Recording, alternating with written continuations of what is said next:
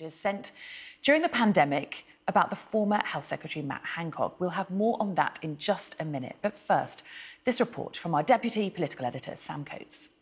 Does Boris Johnson tell the truth? All guidance was followed completely during Number 10. Denial after denial in the strongest possible terms. I'm sickened myself and furious about that. I've been repeatedly assured that the rules were not broken. Order. These words were false. But did he know that? Whatever happened, the guidance was followed and the rules were followed at all times. Those questions are what a committee of MPs is trying to answer.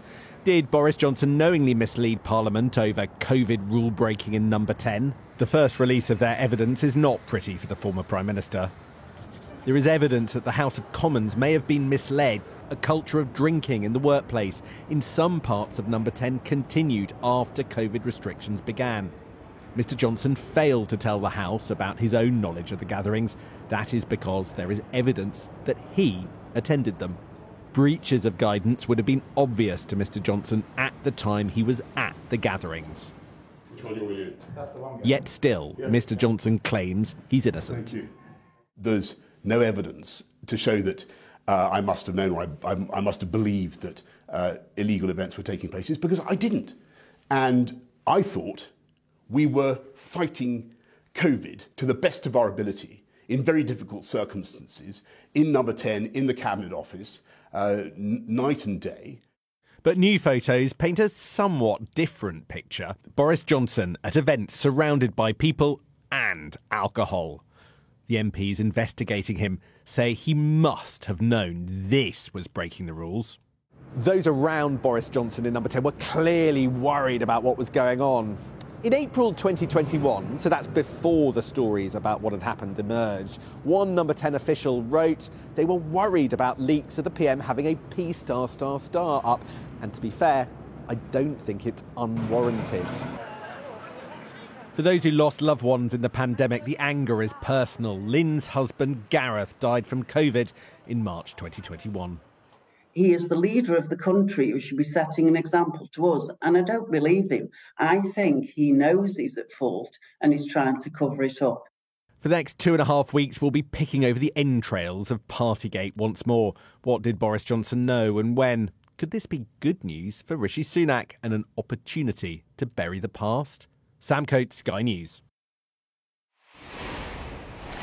Well, let's cross now to our political correspondent, Rob Powell, who's standing by in Westminster for us. Hello again, Rob. I mean, certainly that interim report yesterday gave us an idea of the sort of line of questioning that Boris Johnson may face before the committee later this month. How do you think it's looking for him?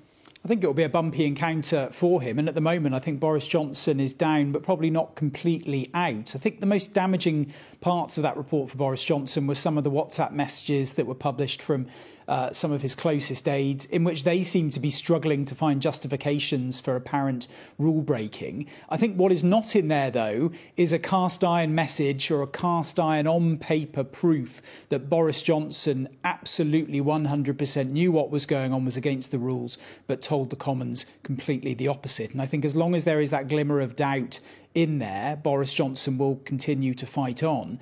In terms of why this matters, as Sam was suggesting in his piece earlier this week, Boris Johnson really began his latest salvo against Rishi Sunak's Brexit deal. I think many MPs think that in the back of his mind he would still like to be Prime Minister again. The danger, I guess, for him is that this all flaring up again reminds a lot of MPs why they got rid of him in the first place.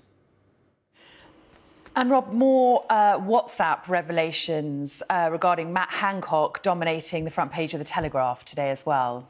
Yeah, and centred on two topics. I think the first is about the events that led to Matt Hancock's resignation as Health Secretary, the affair he was found to be having with his close aide, Gina Coladangelo.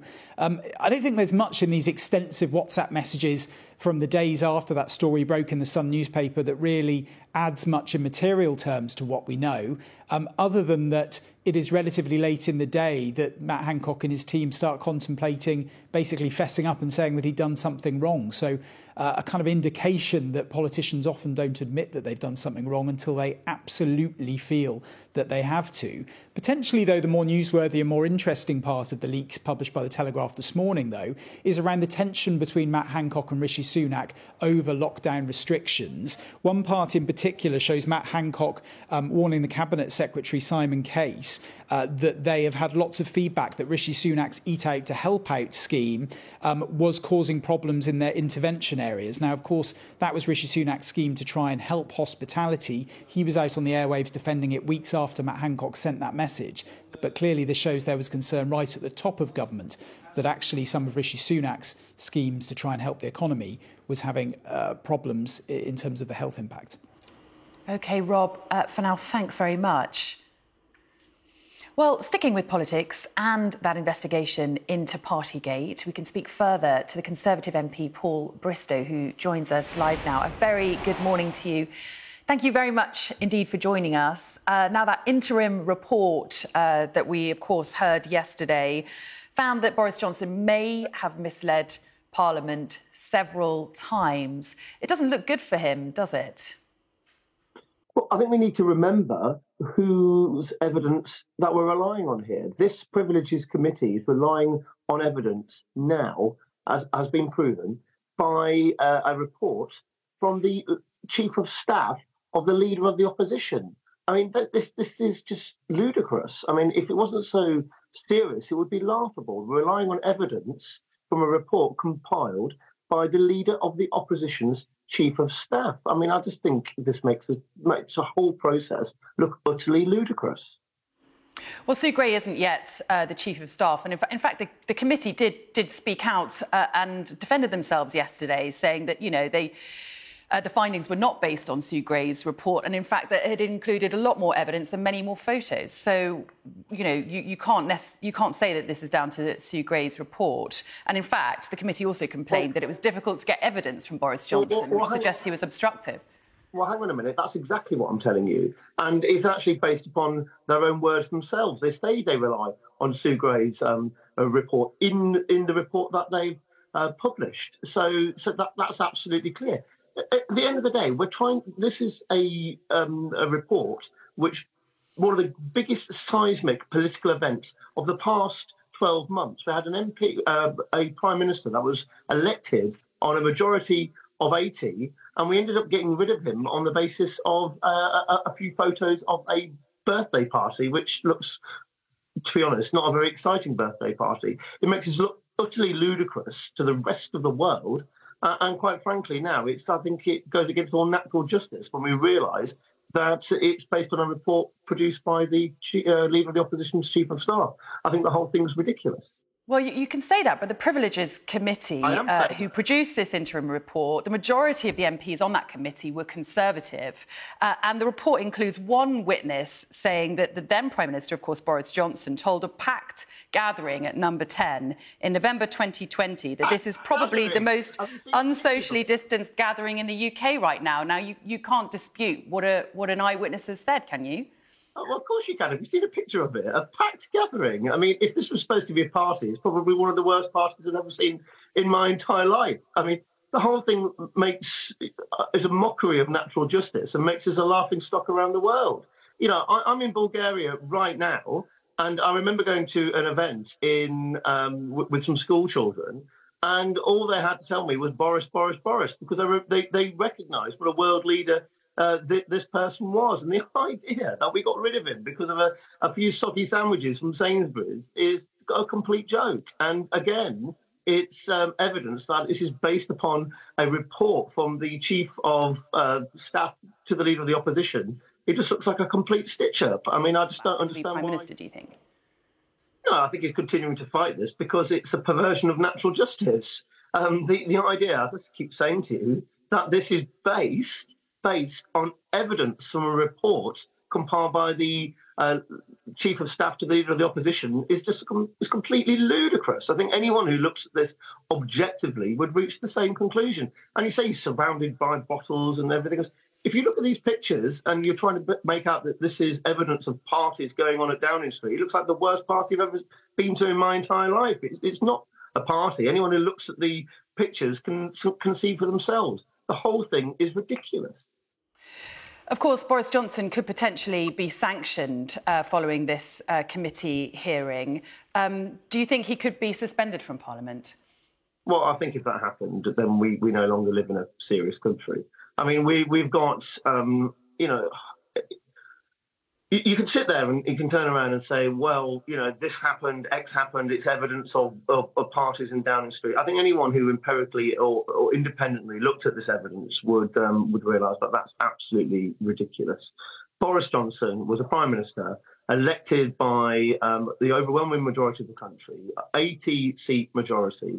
And the way his reputation has been besmirched, the way this has happened, I think is evidence of not a serious country. And the fact that it's based upon, as I say, evidence compiled by the leader of the opposition's chief of staff, I think goes against all natural justice. Well, she's not the chief of staff yet, and it's not just the job. It's not just Sue Gray. It's not just Sue Gray who investigated, is it? The Metropolitan Police also did, and they issued 126 fines. So what do you say to that? Well, they issued 126 fines. That Boris Johnson didn't get 126 fines. The fine that Boris Johnson got was for the soggy sandwiches and the slice of birthday cake. That I think, if anyone, as I say, looked at utterly objectively, would think was ridiculous. And you know, I think the inconsistency in the police's approach, especially when you look at Keir Starmer swigging beers at a curry in Durham, I think well, people can reach their own conclusions, can't they? What does the party need to do to move on? Well, we have moved on. We've got a new Prime Minister, and we're getting on with the job. What I'm here to talk to you about is Boris Johnson. And as I say, I think if we're going to keep continually going down this line, if we're going to continually look to try and affect the reputation of a man who was elected on a major mandate, I just think we're a serious country.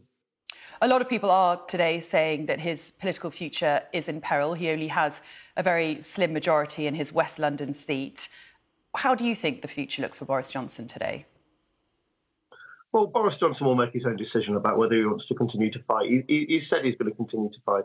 We can sit there and say, we can look at his majority, we can look at my majority, we can say, well, that looks pretty perilous, doesn't it? But look, the people will decide. And I think that's what's important. Look, Boris Johnson is a colleague, he's a member of my parliamentary party. I hope that he continues to do so.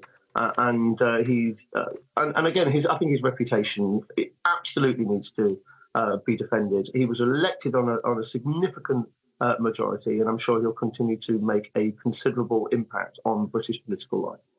OK, Paul Bristow, it's been really good to get your thoughts today. Have a great weekend. Thanks so much for joining us. Thank you. Now, 79 older people died every day.